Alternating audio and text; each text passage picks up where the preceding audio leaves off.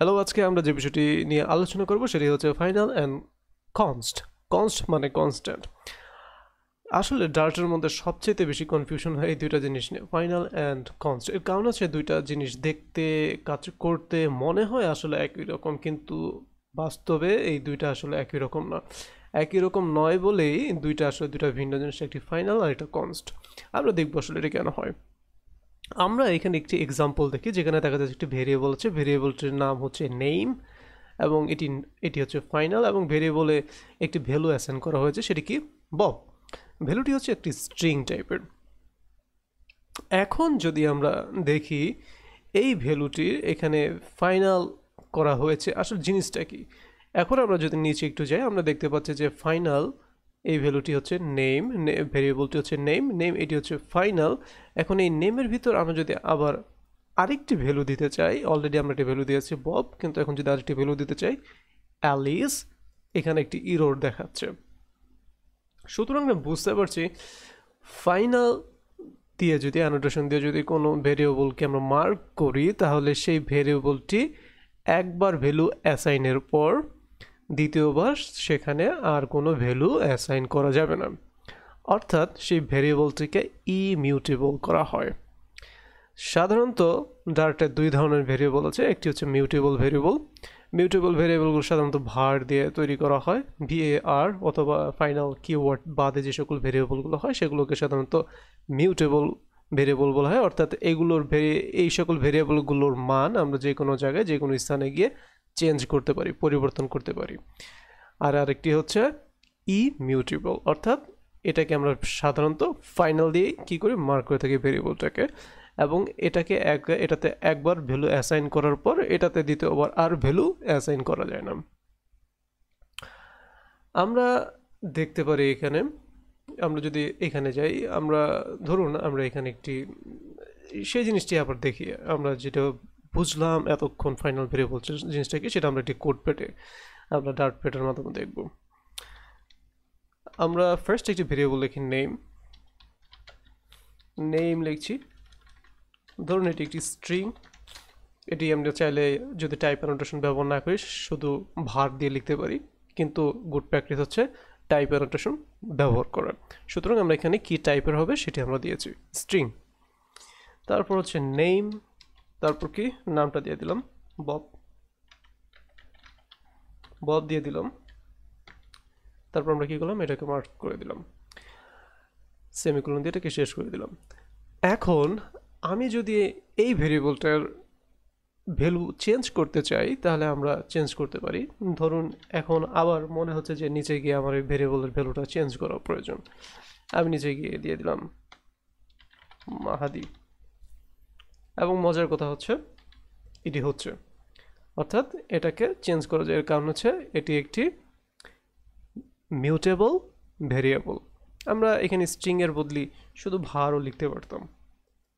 সুতরাং এই mutable ভেরিয়েবলগুলোর value change করা যায়। এখন ধরুন এটাকে আর মিউটেবল রাখবো না, এটাকে আমরা ইমিউটেবল করব, ফাইনাল করে দিয়ে। এখন দেখবেন নিচে আমরা যে এখানে ভ্যালু চেঞ্জ করছি এটাকে একটি ইরর দেখাচ্ছে, কারণ ইমিউটেবল ভ্যারিয়েবলগুলোর ভ্যালু চেঞ্জ করা যায় না। আমরা আসলে ফাইনাল জিনিসটা কি আমরা কিন্তু বুঝতে পেরেছি এতক্ষণে। এখন আমরা আসলে কনস্ট বা কনস্ট্যান্ট জিনিসটা কি সেটি বোঝার চেষ্টা করব। আমরা যদি আবার এখানে যাই, কনস্ট্যান্ট প্রথমে দেখতে এটা আসলে ফাইনালের মতোই মনে হয়। কারণ হচ্ছে কনস্ট্যান্ট, আমরা যদি কোনো ভেরিয়েবলকে কনস্ট্যান্ট অ্যানোটেশন দ্বারা মার্ক করি তাহলে সেটাতে একবার ভ্যালু অ্যাসাইন করার পর দ্বিতীয়বার সেখানে আর ভ্যালু অ্যাসাইন করা যায় না। এটাই হচ্ছে আসলে কনস্ট্যান্টের প্রথম বৈশিষ্ট্য। কিন্তু আসলে এটার জন্য কনস্ট্যান্ট ব্যবহার করা হয় না। যদি এটার জন্য ব্যবহার করতো আমরা সাধারণত ফাইনাল ব্যবহার করতাম। তাহলে প্রশ্ন হচ্ছে আসলে কিসের জন্য ব্যবহার করা হয়। এখন আমরা যদি আবার ডার্টপ্যাডে চলে যাই তাহলে আমরা এখানে দেখব যে এখানে আমরা যদি দেখি কোডটি, এই কোডটা যেটা হয়, কোডটা যখন রান করা হয় এই কোডটা, তখন একটা জিনিস ঘটে, সেই জিনিসটার নাম হচ্ছে ইভ্যালুয়েশন। অর্থাৎ তারা কি করে, ইনিশিয়েট করে ভেরিয়েবলগুলোকে সেই অ্যাপ্লিকেশন কী করে, ভেরিয়েবলগুলোকে ইনিশিয়েট করে ভ্যালুগুলো তৈরি করে, ভ্যালুগুলো রিটার্ন করে বা তৈরি করে। ধরুন অ্যাপ্লিকেশনটা যখন রান হয়, অ্যাপ্লিকেশনটা রিড হয়, উপর থেকে নিচ পর্যন্ত রিড হওয়ার পর কী করে, সে যখন দেখে একটি ভেরিয়েবল আছে নাম কি নেম, সে তখন কী করে, এই ভেরিয়েবলের ভিতর যে ভ্যালুটা আছে ভ্যালুটাকে ইনিশিয়েট করে। ইনিশিয়েট করলে কি হয়, ইভ্যালুয়েটেড হয়ে যায়, অর্থাৎ এই নেমের ভিতর এই নেমটা তখন একটি ভ্যালু হয়ে যায় বা এটার মধ্যে একটি ভ্যালু পাওয়া যায়। অর্থাৎ নেমটা তখন আর নেম থাকে না, নেমটা এই জায়গাতে গিয়ে বব হয়ে যায়, একটা ভ্যালু হয়ে যায়। তো এটাকেই বলা হয় ইভ্যালুয়েশন। এখন আরেকটি জিনিস দেখি, আমরা ইভ্যালুয়েশনটাকে আর একটু ভালোভাবে বোঝার চেষ্টা করি। ধরুন আমি এখানে আরেকটি ফাংশন লিখি, এখানে ফাংশন কীভাবে লেখে না, এখানে ধরুন আমি একটা ফাংশন লিখি যেটা একটা ইন্টিজার রিটার্ন করে, ইন্টিজার getInt ধরুন, এবং এটা কি রিটার্ন করছে, এটা রিটার্ন করছে ধরুন 10 রিটার্ন করছে। এখন আমরা নিচে আরেকটি ভেরিয়েবল লিখব ফাইনাল, এটা ভারও হতে পারতো, আমরা ইভ্যালুয়েশনটা কিভাবে ঘটে সেটা দেখার চেষ্টা করছি। ফাইনাল ধরিয়ে এটা নাম, একটা নাম্বার হিসেবে দিলাম, ভেরিয়েবলটার নাম দিলাম নাম, এবং সেখানে গেট ইন্ট হয়। আমরা এখানে দেখতে পাচ্ছি যে এই ফাংশনটির ভিতরে আমরা একটি লোকাল ভেরিয়েবল ডিক্লেয়ার করলাম, যেটা আবার কল করছে কি একটি ফাংশনকে, এখানে একটি ফাংশনকে সে কল করছে। এখন আমরা যখন রান করবো অ্যাপ্লিকেশনটাকে, রান টাইমে যে জিনিসটি হবে, এটা যখন এই জায়গাটাতে আসবে, অর্থাৎ অ্যাপ্লিকেশনটা ফাইলটাকে তো রিড করে, উপর থেকে যখন নিচে আসবে এই নাম্বার ভেরিয়েবলে, সে তখন কী চাবে, এই যে নাম্বার এটা তখন ভেরিয়েবল আছে, এই ভেরিয়েবলে একটি ভ্যালু চাবে, অর্থাৎ এই ভেরিয়েবলটাকে একটি ভ্যালুতে পরিণত করবে। এখন এটা হচ্ছে একটি ভেরিয়েবল, তখন এটা কী হবে, ভ্যালুতে পরিণত হবে। তো ভ্যালুতে কীভাবে পরিণত হবে, ভ্যালুতে পরিণত করার জন্য যে কাজটি করবে, সে প্রথম কী করবে, গেট ইন্টটাকে কল করবে। গেট ইন্ট এটাকে কল করলে সে আবার কি করবে, 10 রিটার্ন করবে। যখন দেখবে সে একটা 10 রিটার্ন পেয়েছে, তখন সে কি করবে, এটার ভিতরে এই নামের ভিতরে কি করবে, 10টাকে দিয়ে দেবে এবং নামটাকে 10-এ কনভার্ট করবে, অর্থাৎ ভেরিয়েবলটা তখন কি হবে, 10 হয়ে যাবে। তো এটাকেই বলা হয় ইভ্যালুয়েশন। এইখানে আমরা কনস্ট্যান্টের বিষয়টি দেখব, অর্থাৎ সাধারণ ভেরিয়েবলগুলো ইভ্যালুয়েটেড হয় রান টাইমে, যখন রান করা হয় তখন কি হয়, ভেরিয়েবলগুলো ভ্যালুতে পরিণত হয় রান টাইমে। কনস্ট্যান্টের ক্ষেত্রে এইটা ব্যতিক্রম। কনস্ট্যান্ট কি করে, আমরা একটা কথা বলেছি রান টাইম, অর্থাৎ অ্যাপ্লিকেশনটা যখন রান করি আমরা, কনস্ট্যান্ট কি করে, আমরা যদি কোনো কিছুকে কনস্ট্যান্টে মার্ক করি, তাহলে সে জিনিসটা, প্রথম কথা হচ্ছে কনস্ট্যান্ট কোনো ভেরিয়েবল না, আমরা এখানে দেখতে পারি। দেখুন এখানে দেখি কনস্ট, আমরা উদাহরণটা দেখি, এখানে আসে ইন্ট ফো 42, অর্থাৎ এই ফো নামে যে ভেরিয়েবলটি আছে সেটির ভ্যালু হচ্ছে কি 42। এখন বেসিক্যালি কি হয় ভেরিয়েবলের ক্ষেত্রে, যে কোনো ধরনের ভেরিয়েবলের ক্ষেত্রে, এটা রান টাইমে এই ফোটা 42-এ পরিণত হবে, কি ইনিশিয়ালাইজড হয়ে ইভ্যালুয়েটেড হবে। তো এই ইভ্যালুয়েশনের মাধ্যমে এই ফোটা তখন 42 একটি ভ্যালুতে পরিণত হবে। কিন্তু এই যে জিনিসটা হচ্ছে, যে কি হচ্ছে, রান টাইমের সে কম্পিউটেড হয়, ইনিশিয়ালাইজড হয়, তারপর ইভ্যালুয়েটেড হয়। এই যে কম্পিউটেশনটা রান টাইমে হয়, এইটা এক ধরনের ওভারহেড, প্যারা। যদি আপনি অলরেডি দিয়ে দিয়েছেন এটা একটা 42, এটাকে ক্যালকুলেট করার প্রয়োজন, এটা একটা কনস্ট্যান্ট নাম্বার, ঠিক না, এটা 42কে একটা কনস্ট্যান্ট নাম্বার, আপনি জানেন এটা। এই জিনিসটাকে ফোটাকে আপনি সরাসরি যদি 42 হিসেবে রাখেন, ধরুন এখানে রিটার্ন করা হয়েছে রিটার্ন 4 + 69, যেটা বলা হয়েছে যে 4 এর সাথে 69 যোগ করা হয়েছে। এখন এটা যদি কনস্ট্যান্ট না হতো তাহলে কি হতো, যদি এটা সাধারণ ভেরিয়েবল হতো তাহলে কি করতো, অ্যাপ্লিকেশন যখন আসতো তখন ফার্স্টে এই ফোটাকে 42 বানাতো, তারপর দেখতো যে এখানে 4 এর ভিতরে 42 আছে, তো এই ফোটাকে যেখানে আছে 42 আছে, ফোটা কী করবে 42 বানিয়ে 4 এর সাথে 69কে যোগ করে দেবে। তারপর কি করবে, আবার আরেকটি প্রসেস করবে, 69-এর সাথে ফোটাকে কী করবে, ক্যালকুলেট করবে। ক্যালকুলেট করার পর মানে 42টাকে ক্যালকুলেট করার পর তারা একটা রিটার্ন দিবে 11। এই যে কয়েকটি ধাপ হচ্ছে, ইভ্যালুয়েশনের কয়েকটি ধাপ হচ্ছে, কম্পিউটেশন ঘটছে অনেকগুলো ধাপে। তো এই যে একটা ধাপ ঘটছে, এই ধাপটাকে আপনি যদি কোনো কনস্ট্যান্ট নাম্বার ব্যবহার করেন বা কনস্ট্যান্ট ভ্যালু ব্যবহার করেন, এই ধাপটাকে আসলে কি করা হয়, বাদ দেওয়া হয়। সরাসরি কি করা হয়, কনস্ট্যান্ট আপনি যদি কোনো ভেরিয়েবলকে কনস্ট্যান্ট করেন, এটা আসলে আর তখন ভেরিয়েবল থাকে না, এটা আসলে সরাসরি ভ্যালুতে পরিণত হয়। তখন যেটা হয়, তখন আর এই জিনিসটা হয় না। এই জিনিসটা না হয়ে সরাসরি আসলে রিটার্ন 111 এটা রিটার্ন করে। এটা কখন হয়, এটা কম্পাইল টাইমে হয়, এটা রান টাইমে আর হয় না। অর্থাৎ একটা অ্যাপ্লিকেশন ডাটার কোডকে যখন আপনি কম্পাইল করবেন, সে তখন কোডটাকে রিড করবে অপটিমাইজ করার জন্য। সে যখন দেখবে এখানে কনস্ট্যান্ট আছে, তখন সে কী করবে, এই ফোগুলোকে ইরেজ করে দেবে। অর্থাৎ এই ধরনের ভেরিয়েবল যেহেতু দেখতে পেয়েছে এটা একটা কনস্ট্যান্ট, ফোগুলোকে ইরেজ করে দেবে। ফোগুলোকে ইরেজ করে দেখবে ফোটা কোন কোন জায়গাতে আছে, কোন কোন জায়গাতে অ্যাপ্লিকেশনে ব্যবহার হয়েছে, সেই জায়গাগুলোতে কী করবে, সে সরাসরি ভ্যালু বসিয়ে দেবে। সে আর ভেরিয়েবলের কোনো রেফারেন্স দিবে না, সরাসরি ভ্যালুগুলো বসিয়ে দেবে। এবং সে যদি দেখে ওইখানে আরও অপটিমাইজ করা যায়, অর্থাৎ যে 42 যোগ 69 এখানে আছে, আমি যদি এর আগে ভুল বলে থাকি 49 এই ধরনের কিছু বলতে থাকি, আমি দুঃখিত। যদি 42 যোগ 69 এরকম যদি সংখ্যাগুলো থাকে, সেটাকে আরও অপটিমাইজ করার জন্য সে কী করবে, 111তে ভ্যালুতে কনভার্ট করবে। অর্থাৎ যখন অ্যাপ্লিকেশনটি রান হবে, তখন আর এই যে ইনিশিয়ালাইজড করে তারপর ভ্যালুতে পরিণত করা, তারপর অন্য জায়গা থেকে আবার কম্পিটিশন করা, এই ধরনের প্রসেসগুলো আর হবে না। সরাসরি কি করবে, সরাসরি এটা কি ভ্যালু হিসেবে রিটার্ন হবে। এই কম্পিটিশনটা কম্পাইল টাইমে করার জন্য আমরা সাধারণত কনস্ট ব্যবহার করে থাকি, এটা মাথায় রাখতে হবে।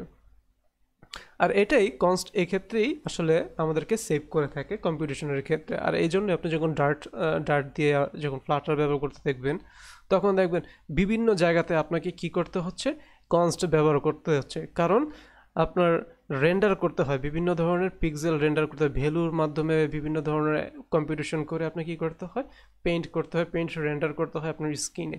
এই যে কম্পিটিশনটা যে করতে হয়, এই ধরনের কম্পিটিশন করতে প্রচুর সময় এবং প্রসেস ব্যবহৃত হয়, অনেক কিছু ব্যবহৃত হয় আপনার মোবাইল ডিভাইসে। এই জিনিসটা যাতে না হয়, এই জিনিসটা থেকে যাতে বাঁচা যায়, সেই জন্য কী করে, সরাসরি যে সকল ভ্যালুগুলোকে অথবা যে সকল জিনিসগুলো আসলে কনস্ট্যান্ট করা যায়, সেগুলোকে আপনি যদি কনস্ট্যান্ট করে রাখেন, সরাসরি কম্পাইল টাইমে সেগুলো ভ্যালু হিসেবে চলে যাবে। তখন কি হয়, রেন্ডারিং সময়টা কমে যায়, প্রসেসিংটা কমে যায়। এই জন্য সাধারণত কনস্ট্যান্ট ব্যবহার করা হয় ডাটার ক্ষেত্রে। ডাটার ক্ষেত্রে আমি এটা বললাম।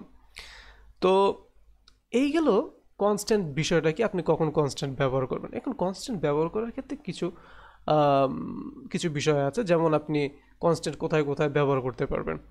ধরুন এখানে যেটা বলেছি যে constant needs constant value two B assigned. ধরুন আমি এখানে কি বললাম, এখানে গেট ইন্ট, এটা একটি কি ফাংশন।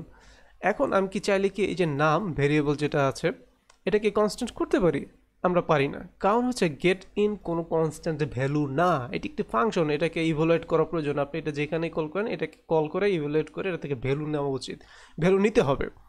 তো সেই জন্য আমরা যদি এখানে কনস্ট করে দিই, ধরুন আমি এখানে কনস্ট করে দিচ্ছি, দেখবেন এটা হবে না, এটা হচ্ছে না, এটা নিবে না। এর কারণ হচ্ছে গিয়ে এটা আমরা যদি এখানে হোভার করি, দেখেন const variable must be initialised with a const value. অর্থাৎ এই যে ফাংশনগুলো আছে, এই ফাংশনগুলো আসলে কনস্ট্যান্ট না, সেই কারণে আমরা ব্যবহার করতে পারছি না। কিন্তু এই ক্ষেত্রে আমরা কি করতে পারি, 100 একটি নাম্বার, এটি একটি কনস্ট্যান্ট সংখ্যা, সুতরাং আমরা এখানে বসিয়ে দিতে পারি, এর কোনো সমস্যা হচ্ছে না। আবার কনস্ট্যান্টগুলো আপনি ব্যবহার করতে পারেন গ্লোবাল স্কোপে, যেটাকে বলে গ্লোবাল স্কোপে আপনি কনস্ট্যান্ট ব্যবহার করতে পারেন। ধরুন এখানে নামটাকে যদি এখানে করি, নাম এক্স করে দিয়ে দিই, ধরুন এটা নাম দিচ্ছি নাম এক্স।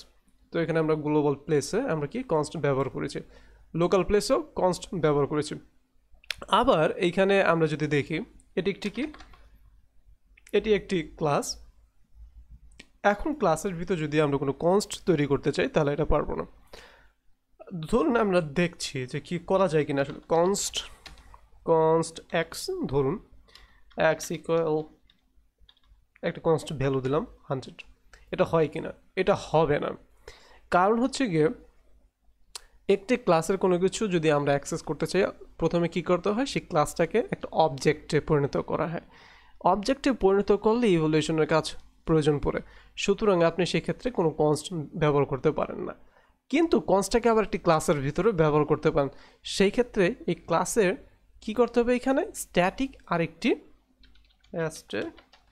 আরেকটি কি করতে হবে এখানে স্ট্যাটিক নামে আরেকটি আমাকে অ্যানোটেশন দিতে হবে। এখন কাহিনী হচ্ছে তাহলে এই ক্ষেত্রে এক্সটা কি এই ক্লাসের কোনো মেম্বার হচ্ছে কিনা, আসলে বাস্তবে না। এইখানে ইন রিয়েলিটি বাস্তবে যে ঘটনা ঘটে সেখানে এই ম্যাথ শব্দটি আসলে একটি নেম স্পেস হিসেবে ব্যবহৃত হয়। অর্থাৎ আমরা সাধারণত ধরুন এটাকে যে কোনো জায়গাতে আমরা যদি কল করি, যেমন এখানে দেখুন ফোটাকে আবার এখানে রিটার্নে কল করা হচ্ছে ফো করে। এখন এখানে সরাসরি ফো হিসেবে কল করেছে, কিন্তু এক্ষেত্রে যেহেতু এটা এক্সের ভিতর ম্যাথের ভিতর এক্স এই কনস্ট ভ্যালুটা আসলে ম্যাথের ভিতর, তখন এটাকে যদি আপনি কোথাও কল করতে চান আপনি অবজেক্ট হিসেবে কল করবেন না, এটাকে আপনি কল করবেন কি হিসেবে, সরাসরি নাম হিসেবে। যেমন এখানে ম্যাথ ডট এক্স আমরা সরাসরি এখানে কল করছি, অর্থাৎ এখানে আমরা একটি নেম স্পেস হিসেবে এটা ব্যবহার করছি। অর্থাৎ যদিও এটা মনে হচ্ছে এটা আসলে ম্যাথের ভিতর, আসলে এটা ম্যাথের ভিতর না, এটা আসলে একটি নেম স্পেস পেয়ে গেল যে ম্যাথ ডট এক্স এই ভ্যালুটার নাম। অর্থাৎ আমরা এখানে যেখানে বসাই সে কী করবে এই ভ্যালুটাকে নিয়ে নেবে। আন্ডার দ্য হুড আসলে এইভাবেই কাজ হয়, কম্পাইল টাইমে এটা আসলে ওইভাবেই কাজ হবে। সুতরাং দেখলাম আমরা যদি কোনো ক্লাসের ভিতর যদি আমরা কোনো কনস্টকে ব্যবহার করতে চাই তাহলে আমাদেরকে অবশ্যই যে কাজটি করতে হবে সেই কাজটি হচ্ছে একটি স্ট্যাটিক বসিয়ে দিতে হবে। স্ট্যাটিক বসিয়ে দিলে এটা আসলে একটা নেম স্পেস, ওই ক্লাসটার নাম অনুযায়ী একটি নেম স্পেস পেয়ে যায়। তো সেই কারণে কী করতে হয়, এটাকে স্ট্যাটিক করে দিতে হয়। এখন আরেকটি বিষয় আছে, আমরা যদি চাই যে কোনো ক্লাসের কনস্ট্রাক্টরকে অথবা অবজেক্টকে আমরা কনস্ট্যান্ট করতে চাই, সেক্ষেত্রে আমরা কী করব, ধরুন এখানে একটি ক্লাস আছে, আমরা যদি এখানে লক্ষ্য করি এখানে ক্লাস আছে ম্যাথ, আমরা এই স্ট্যাটিকটা আপাতত উঠিয়ে ফেলি বোঝার জন্য। এখানে দেখুন একটি ভেরিয়েবল আছে, এখানে একটি ভেরিয়েবল যদি দেখি পাই আছে যেটি একটি ফাইনাল ভেরিয়েবল। তো এখানে ম্যাথ কনস্ট্রাক্টর যেটি আছে সেটি পাইকে ইনিশিয়েট করছে। এখন আমরা যদি কোনো কনস্ট্যান্ট অবজেক্ট ক্রিয়েট করতে চাই তাহলে আমাদেরকে অবভিয়াসলি সবসময় যে কাজটি করতে হবে এর ভিতরে যে কটা ভেরিয়েবল থাকবে ভেরিয়েবলকে অবশ্যই আমাদের ফাইনাল করতে হবে, অর্থাৎ ইমিউটেবল করতে হবে। তাহলে ইমিউটেবল করলে যে বিষয়টা হয় যে সেটা আসলে একটি ভ্যালু হয়ে যায়। তখন কনস্ট্যান্টকে আমরা সেই অবজেক্টের কনস্ট্রাক্টর যদি কোনো ভ্যালু দেই তাহলে সেই ভ্যালুটা যেহেতু এর ভেতর যে সকল ফিল্ডগুলো আছে ফিল্ডগুলো আপনার ইমিউটেবল, সুতরাং সেটা সেই কনস্ট্রাক্টরটাকে অর্থাৎ সেই অবজেক্টটাকে সেই ক্লাসের অবজেক্টটাকে একটি কনস্ট্যান্ট ভ্যালু হিসেবে ব্যবহার করা যায়। আর সেই জন্যই আমরা এই ম্যাথের সাথে একটি কি করেছি কনস্ট অ্যানোটেশন দিয়ে বুঝিয়ে দিয়েছি যে ওকে এই ম্যাথটাকে একটি কনস্ট্যান্ট ভ্যালু হিসেবে ব্যবহার করা যাবে, যেটা কম্পাইল টাইমে সরাসরি ভ্যালুতে পরিণত হবে। তো এখানে এই কাজটি করেছে, যে কোনো একটি একটি কনস্ট্রাক্টরকে আপনি যদি কনস্ট করে দেন তাহলে সেটাকে আসলে কনস্ট্যান্ট হিসেবে ব্যবহার করতে পারেন। ধরেন এখানে আমরা দেখি, এইখানে যদি দেখি আমরা একটি অবজেক্ট ক্রিয়েট করি অবজেক্ট ক্রিয়েট করি, ধরুন নাম দিচ্ছি ম্যাথ, আমরা নাম দিচ্ছি ম্যাথ, তারপর কি লিখছি ম্যাথের একটি কনস্ট্রাক্টর দিয়ে অবজেক্ট ক্রিয়েট করছি। তো এখানে একটি ভ্যালুতে অ্যাসাইন করতে হবে, সেই কারণে না আদারওয়াইজ এটা এরর করছে। তো আমরা ভ্যালুটাকে অ্যাসাইন করে দিলাম। এখন আমরা যদি এখানে কনস্ট দিই, দেখুন এটা আসলে কি হচ্ছে, এটা আসলে দেখা যাচ্ছে যে এটা ম্যাথের সাথে আমরা কনস্ট ব্যবহার করতে পেরেছি। এটা কি হবে, কম্পাইল টাইমে এটা একটি ভ্যালুতে পরিণত হয়ে যাবে। কিন্তু আমরা যদি এখানে কনস্টটা ব্যবহার না করতাম, এখানে আমরা কনস্টটা ব্যবহার করতে পারবো না। এটা যেটা হবে যখন রান টাইম হবে মানে অ্যাপ্লিকেশন চলবে সেই সময় এটাকে ইভ্যালুয়েট করা হবে, অর্থাৎ কম্পিউটেশন বিভিন্ন প্রসেসগুলো এখানে পালন করা হবে। আবার এখানে ধরুন আমরা এই ক্লাসের কনস্ট্রাক্টরকে আমরা কনস্ট্যান্ট করেছি const আমরা কনস্ট করেছি, কিন্তু কোনো একটি ফিল্ডকে যদি আমরা মিউটেবল করে দিই এটা আর হবে না, এটা এরর খাবে। অর্থাৎ যে ক্লাসের কনস্ট্রাক্টরকে আপনি কনস্ট্যান্ট করবেন সেই ক্লাসে আপনি কোনো ধরনের মিউটেবল ভেরিয়েবল রাখতে পারবেন। অবভিয়াসলি সেই ক্লাসটাকে কি করতে হবে, সেই ক্লাসটির ফিল্ডগুলোকে আপনার ইমিউটেবল করে দিতে হবে, অর্থাৎ সেগুলোকে ফাইনাল করে ইমিউটেবল করে দিতে হবে। সুতরাং আমি বিশ্বাস করি আমরা এর মধ্যে শিখতে পেরেছি যে কনস্ট ভেরিয়েবলগুলো কি, কনস্ট ভ্যালু জিনিসটা কি, আর ফাইনাল আসলে কি, এবং দুইটা আসলে কোন ক্ষেত্রে ব্যবহৃত হয়, দুইটা নিয়ে অনেকে অনেক কনফিউশন তৈরি করে, কনফিউজড হয়ে যায়। তো আশা করি এই টিউটোরিয়ালটি দেখার পর আপনাদের মধ্যে এই সমস্যাটি আর থাকবে না। ডাটার ক্ষেত্রে আসলে কনস্টটা আসলে কীভাবে ব্যবহৃত হয় সেটি আসলে আপনি খুব পরিষ্কারভাবে বুঝতে পেরেছেন। তো এই পর্যন্ত ধন্যবাদ। পরবর্তী ক্লাসে আমরা অন্য কিছু দেখব।